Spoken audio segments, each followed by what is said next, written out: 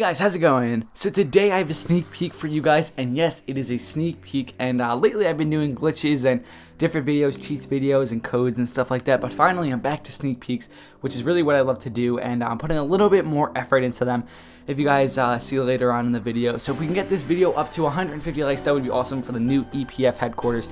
That would be awesome. This update, Club Penguin is updating the new headquarters, and if you guys don't remember, back in November 2012, Herbert in Operation Blackout, who is actually the main enemy to Club Penguin, blew up the EPF center, or the headquarters, and we've been stuck to fixing it for the last year and a half almost. So finally, Club Penguin is updating it, saying that we finally fixed it and everything is going to be there, and it has a little bit new, it has like a new feel to it, and it's a little bit a different look, and I am a huge fan of it, so let's get into it.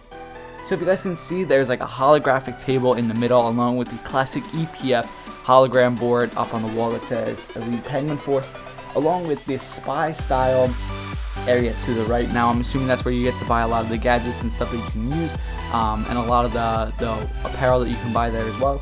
Now the lab has been in the semi-fixed EPF headquarters, but that's not really accessible, so I don't know what we're going to be able to do there. It could tie into a new update, but that's not for sure just yet. And over to the left, there's this little area center, which I'm sure doesn't really have too much relevance to the room.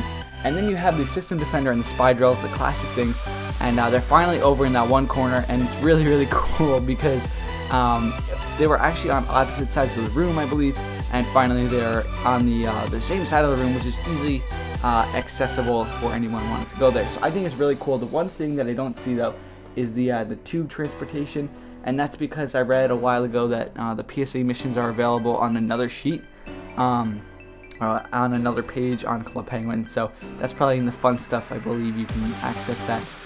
Also, in the new spoiler alert, Club Penguin featured this room as well, so we know that it's legit, and we know that it's going to be really awesome, because if they didn't feature it, then there would be no relevance to there. So I'm really excited. I really want to see kind of what everything has to do with the room, so I'm pretty excited for that.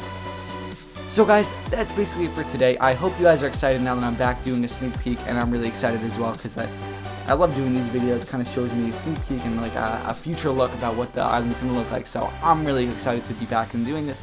And yeah, so I hope you guys enjoyed this video, and if you did, be sure to leave a like, and let me know what you guys are most excited for within these new updates. If it's the Muppets party or anything else in the future, let me know, and I will see you guys all later. Take care.